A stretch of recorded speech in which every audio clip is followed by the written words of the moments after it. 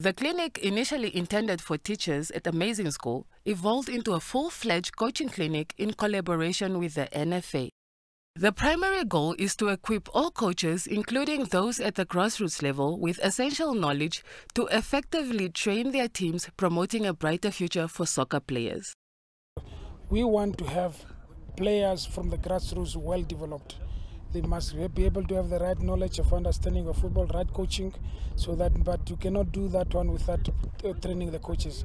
So the coaches need to be trained for them to be able to train our young boys and girls in a proper way of doing things.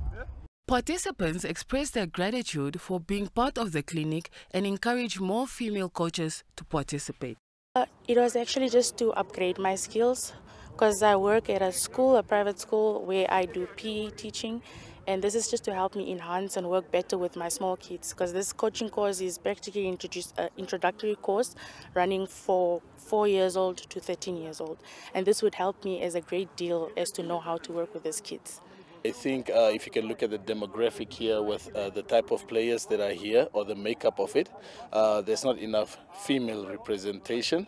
I would like to urge the clubs to assist in this type of clinics whereby they can send players or pay for the players. I on my own paid for this one.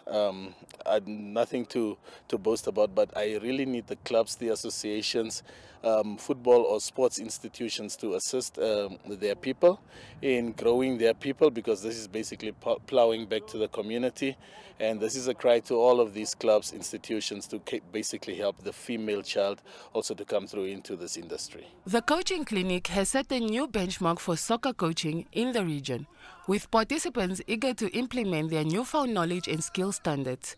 Esther Nekwe reporting for NBC Sport, Windhoek.